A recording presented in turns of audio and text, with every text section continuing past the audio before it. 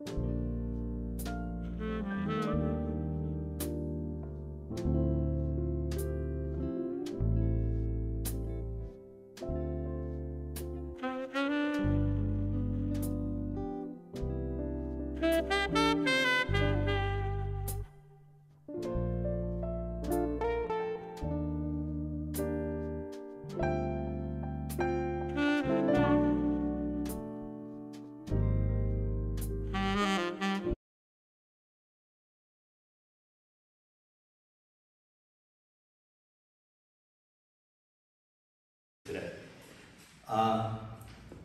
What I thought I'd do is focus on 4 elements of my art, my visual art, which bleeds over to my other art.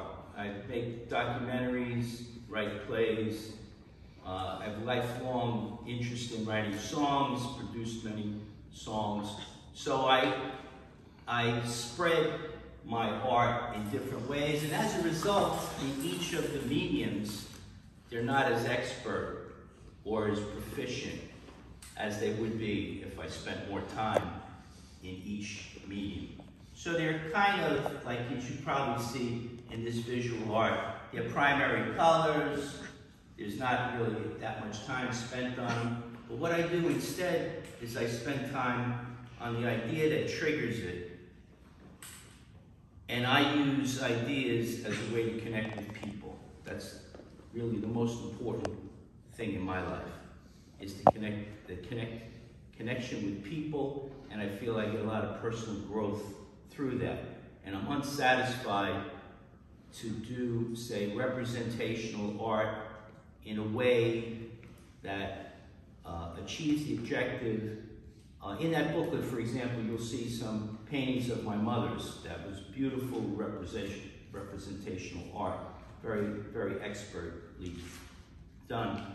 I'm more interested in the particular idea that triggered it and the memory that it caused. So here's an example. So on this flyer, I named the 4 things I'd like to talk about. One is people, the second is perspective, perceptive, prolific, and peaceful and kind. And my visual art has been helping me in these 4 areas. And I find that, for example, in this piece here, this is a piece that my daughter Kelly, who's here, and I started when she's 39 now. When she was 5 years old, we laid on the living room floor. We had a piece of cardboard and markers or colored pencils, and we drew this. And then we colored it in, we put it on the wall or near the wall, and then a month or 2 later, it moved to the outside shed. And then I thought maybe it was thrown out. I looked for it, didn't find it, and then 30 years later, a couple of years ago, I found it outside. I had it imaged onto a canvas. This is just a print of the canvas, you know. And so this is what we did together and memorialized an artistic thing that we were doing. Kelly, you're videoing me? Maybe you can go in the back to do this. I got it good. No, it's too close. Please. I'm zoomed out all the way. Okay. All right. It would be better if you go in the back, believe me. So what, it might look like an image of a face, a profile of a face, but to me it was joyous, filled with colors and interesting designs. And it was a way in which to capture a bit of a relationship that we had in that moment, on that floor, in that living room back then. And I like to revisit it. This, by the way, this piece was in an AARP national exhibit. They made a video of it, and then they asked me to do a 30-second or 1-minute description, as well as 30 other artists. And that video went nationwide, and they got a tremendous response to it, as did from the other artists. So I got to be included among these other artists. And then I'll get it. And the name of it was Forever Young. So that was that piece. This piece, and I have several of these I'd like to move through, and on these themes of people. So this connects with my daughter. It also connects me with other people who are parents of people, of children, and also who like vibrancy and colors and stuff. This piece, when I transitioned 12 years ago to female, I find that what I needed to do was express myself about that, so I started doing stand-up comedy. I was doing comedy 2-3 days a week, all over New York City and in Westchester County too. And that helped me get out that I was transgender. This also helped me get it out, visual art. So this is a simple flower, a carnation, if you will. It's called trans carnation. It has the trans colors of pink, blue, and white. And on one side of the stem are mostly females in pink. And on this side, excuse me, pass in front of it, are mostly blue or males. And then there's a bit of accidentals that are in here. You know, some males go over to female, females to male and stuff. And that's sort of like the movement in trans. But the whole idea was, I think it's vibrant, I think it's joyous. Is it joyous? Okay, so, and I get a great reaction about it because of that. This is the opposite of joyous. This is, excuse my back when I do this, but this piece is about an event that happened that was basically triggered because I looked female or androgynous 30-something years ago when I owned a store. And in that store, saw baby furniture and toys and stuff. A man came in with a bat. No, he didn't come in with a bat. He came in with an intention to maybe do harm to me. And then, as I was helping him pick out a gift for his nephew, I went to the boxes of bats that were near the front of my store, and I said, well, why don't you get, instead of those expensive electronic toys, why don't you get a bat for a 12-year-old, a wooden bat, inexpensive. And I went to reach down into the one with the lower bats, and as I was coming up out of the box and up to him, he had already reached into, got the larger wooden bat, aluminum bat, and he came down like that on my head and fractured my head in 14 places. I nearly died. It was really a miracle to live through it. I had some serious brain damage. Maybe it's who I am today is as a result of some of the damage that was caused that day. But it led to a silver lining, which we don't have much time today to talk about. But basically, I took an event that would have derailed me if I didn't look at it positively for many, many years, because I used to have a photographic memory I no longer had. I couldn't smell for 7 years. So as a result, I got very, very thin at that time. I had a number of other issues that came up. I was also a bit afraid of things. But I'll tell the story just really quickly. It led me to be different than I am and avenge myself, because I started getting that feedback from other people. And I planned to kill the man, to find him and then kill him. And I used to go out at night with a steak knife under the seat of my car. And I went to drug rehab centers where I thought he was, because I was in denial that he did it because I looked different, that I was androgynous. I had long blonde hair at the time. I was thin. I looked like a female. People used to say miss, and then I would say, no, I'm not a female. And so he thought that's who I was. And for some reason that irritated him, and also this was 30 years ago, but it was a hate crime at the time, and I was the victim of a hate crime. So what was the issue was that when I tried to kill him, I was in denial that he didn't like me because I was female inside my head. And I didn't accept that. And so I made up a reason that he must have been on drugs. And therefore I went to these drug rehab centers and I was going to kill anybody. I was going to find him and literally kill him. And through sort of a miraculous thing that happened in a car, me praying, and then getting a rush of energy through the windshield, propelling my head back against the headrest, I saw that that was not, that things would be all right, and all of that anxiety and hatred, possibly avenging him, came out of me like a volcano, and in came forgiveness. And I'm probably one of the most forgiving people you'll ever meet. I became very, very forgiving and okay with things, you know, really okay with it. So anyway, so that was an event that happened, and revisiting that event, when I revisit it, I don't revisit it. Oh, by the way, when I was on the ground, when I was on the floor, he hit me. They said in the hospital that he hit me twice more. So he really was out to kill me. So, but I looked at the silver lining part of it, and as a result, I've done this a presentation similar to this with there's a group called Crime Victims Assistance, part of Westchester Community Opportunities Board, and they help people who are crime victims. They helped me 30-some-odd years ago, and I've done a presentation. I also went to the Westchester County Jail with this piece and talked to them there, because they're often people who commit crimes, often have crimes committed against them. Spoke to them about that. It was really amazing.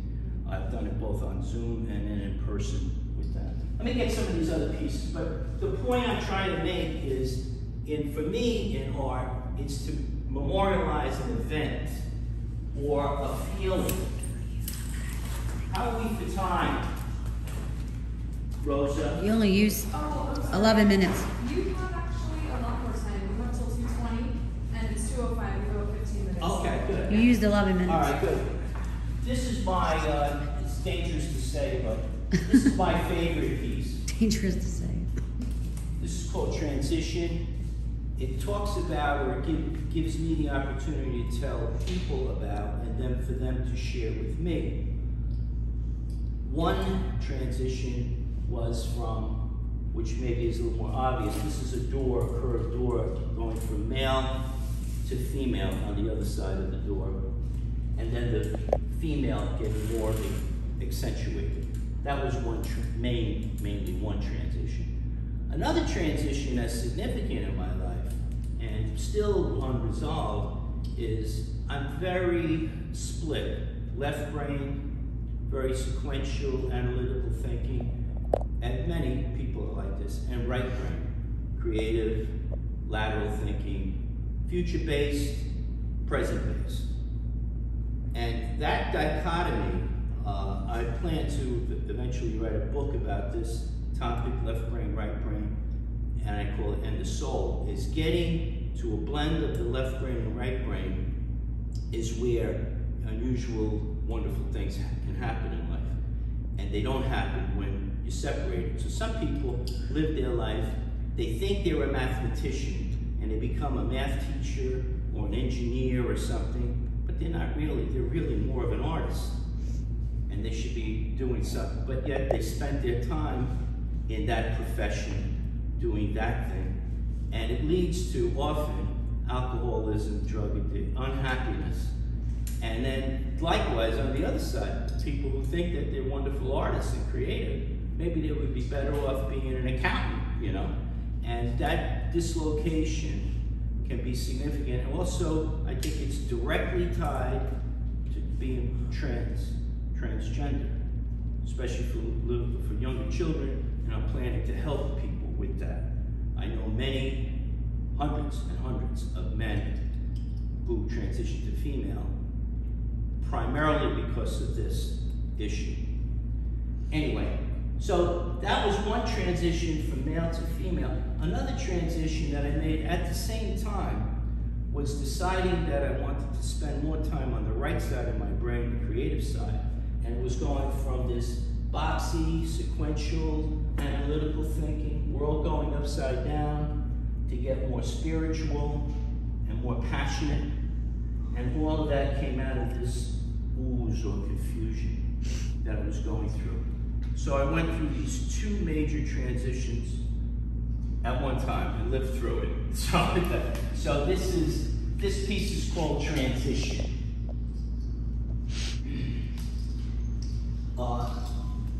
This other piece is right over, that I was going to show, is right over here on this wall. If I can direct you here. This is called the love tree. And I often find that I try to see meaning in things around me. And when I do see that meaning, we see it all, see it every day. We say, wow, it's amazing, this. And so what I try to do is I try to either write it down or do a painting about it. One painting I have coming up is, I mentioned this to a couple of painters the other day, is imagine like this is the corner. This is a white wall and a white wall here. And I'm on the corner. Kelly, you getting this? Yes. I'm in the corner of these walls and I'm painting trans colors, which are like the pink, blue, and white, or LGBT colors, they're like 7 or 8 colors. And I'm painting these images. And then behind me at this wall here, it's blown out, and there's a sun and a sky and a green pasture like that. It's behind me, and it's really, the object of the painting is realizing that I painted myself into a corner. When I was living my life as a female, I was so enraptured by it. And I look over my shoulder and I see that there's a world beyond what I'm focused on here. So that's what I'm talking about taking something in your life and then painting about it. In this case here, what happened is that this tree, if you can imagine, is like 4 or 5 times bigger than this, but it was dying. So because it was dying, I thought, well, maybe I could save it if we trim off the dead limbs. So I had my gardener trim off the dead limbs, and all the limbs were on the ground. And he says to me, okay, what should I do? Pulverize them? Throw them over the fence? What do you want me to do with these? So I said, no, leave them there for a couple of days. I want to think about what I want to do. And it may not look artistic to you all, but it was artistic to me. All I did was I painted them white and black and put some Native American styling on them and leaned them up against the tree. All of a sudden I just got this tremendous, I'm on the main road, I'm on Mill Road in Rochelle. I was getting a huge response from people who said, well, you know Fran or Frank, whatever, ask him or her, whatever, what it is. You know, people were sending me emails and stuff.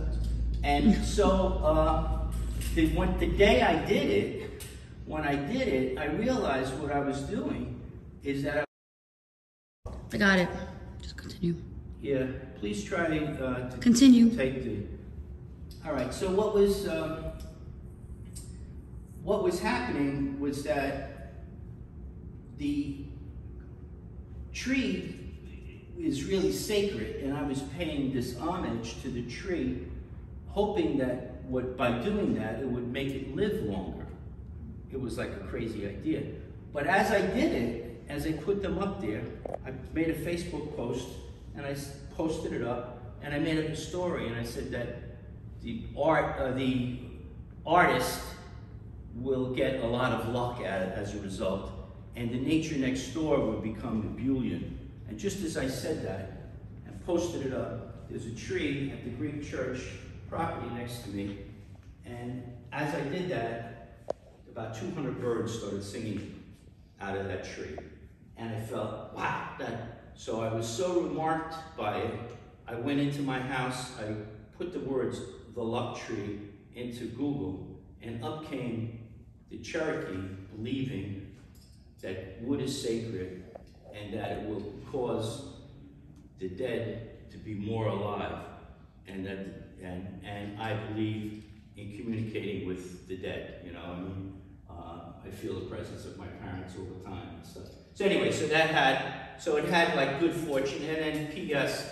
it started a period of about 3 years of extremely phenomenal luck. It may have been self-induced or whatever, but so the message I'm having here, we have about 5 minutes left. Yeah, okay, is to just like go with whatever the present day is giving you, or the big event that happens in your life, and try to memorialize it. So this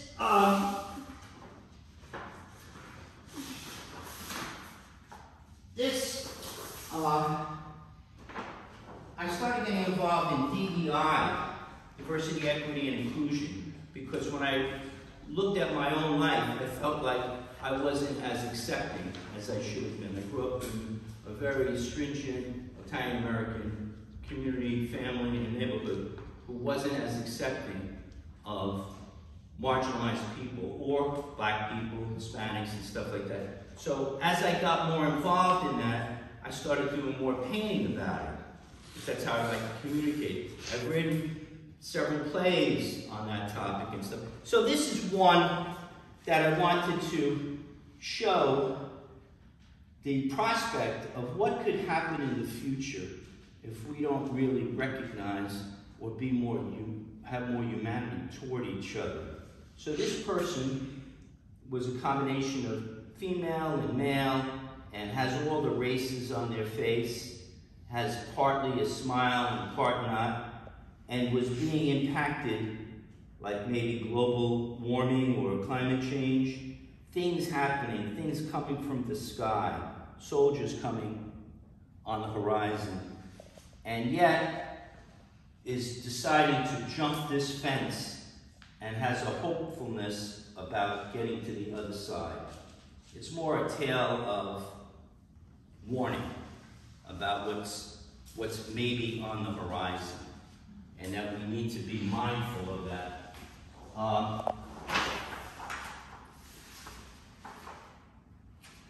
This is a simple piece on, this is basically my living room, and this is my piano.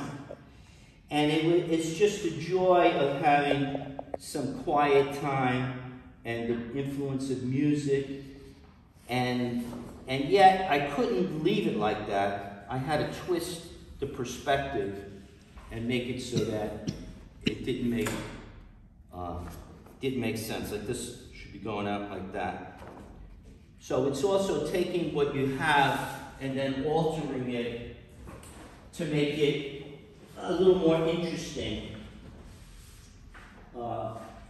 This is, I'm gonna show this piece and then one more. This is something, Kelly, I think you had. It's not a great print, but yeah. Kelly. It's not a great print, but yeah. My daughter made, Kelly. The green shouldn't be there, but. She and I, when she was like a couple of years old, and then she and I a year ago, and her expression. Even through change, show life that you have every reason to smile. Even through change, show life that you have every reason to smile. It's not just Fran's change, but it's my change from growth too. So you see the change in me too. Right. Okay? And so it's like sharing art with other people. Oh, and do that pretty with a great one. The sculpture. I mean, the sculpture, outside sculpture. Yeah. So I had some of this. I had 3 different sculpture pieces out here. One was on I love that picture. Theme. One was dedication to my daughter Kelly, was green. And then this one was here too. This was outside. But that's at our house though. This called Endangered Being Number 2. And it's supposed to show like an elephant and a tiger Together. found a way to merge and better adapt to an environment where they were having problems. The elephant had to get skinnier to move faster, and the tiger had to get bigger in order to compete against other things in nature so they could survive. And so it's endangered being number 2, number 1 being us humans. And The last piece, I wanted to end it on a happy note here. Well, no. This is part of this DEI community was to get involved in marginalized people, and people who feel trapped. And that sometimes by themselves they can get out of the jail that they're in, or sometimes it's with the help of others, breaking them out. And then when they get out, they have Purple Mountain's majesty, you know, there, and the blue sky and the sun, and it's really incumbent upon us to try to help them, help anyone, not just them, help ourselves who may feel trapped in any way. So anyways, that's, am I on time? Yeah, you're good. Yeah. So maybe if there's any questions, You have a Yes, piece you have. over by that, the old train thing on. Yes. Yeah. Highland Highland? I see it over there. Oh yeah, okay. Which one do you see? Just got a railroad over, but you're on that side, aren't you? Right, The I'm other on guy who's both. always putting the posters up. Yes, Yeah. yes. On that side I have a metal piece. Yeah, Oh, That's the trans colors, right. and it's a obelisk.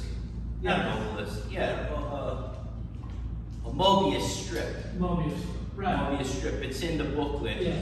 And that piece is probably going up to Peekskill soon. That if they accept the stuff I sent. So, but anyway, thanks for noticing. And then there on the other side of it are a few wood sculptures. What I found is coming out of that experience of just putting these branches up against the tree, what I decided to do was connect them simply with wood ties, not even with rope or anything, just not wood ties, zip ties.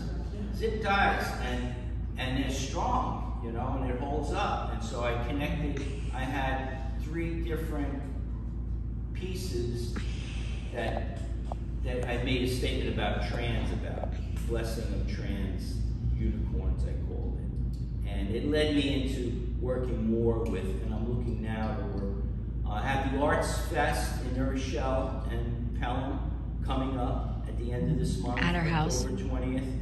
And our house is one of the open studios. So please, my address, I think if it's not on there, it's on my website, on what I gave out today. Please, please feel free to come. It's both outside and inside. And I'll have other artists there. And music probably, and dance. Probably, a lot of things. The Nerdy Duo helped me out from here. We'll show some films outside at night. Any other thing? Anyone else? Not a question, but I just want to thank you for sharing all of this, you know, like all these stories with us. Thank you. For being vulnerable, because that's not easy to do. And I just, like, I'm moved by this, so thank you so Thank you. much. Thank you very much. Thanks for saying that. Please go to my website if you will. I do present a number of plays that are on, I think, interesting topics with interesting characters and stuff, and we do that, and there's other things, you know, poetry and stuff like that too. So thank you all for, I'm so, every time I come here I feel like, oh, but my art, I don't really have the skill like many of the artists who have spent their lifetime doing, but I somehow... Art is anything. Yeah. Art is anything. Yeah. Art doesn't have to be perfect and skilled and...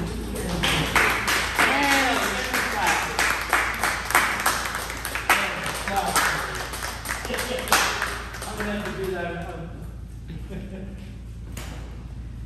Okay, I'll rush this to get this out of your way. Yeah, don't rush.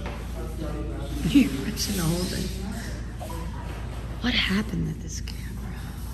This is very cathartic, actually. Made you feel good? To get out and share stories. It makes you feel good. Be careful, it's ripping. Be careful of bending. Move it out of the way. For you again, so mark your calendars and come if you can. And if you're sitting here and you are in the Artist Club and you do want to do a lecture, there's going to be a lot of opportunities in early 2024, and I'll be sending an email, so stay tuned for that. But help yourself. There's more cookies and wine and seltzer, so please enjoy. You guys do not have to leave yet. We don't close till 4 today, so enjoy yourselves. And yeah, thank you guys for coming. Thank you so much. Thank you. Thank you.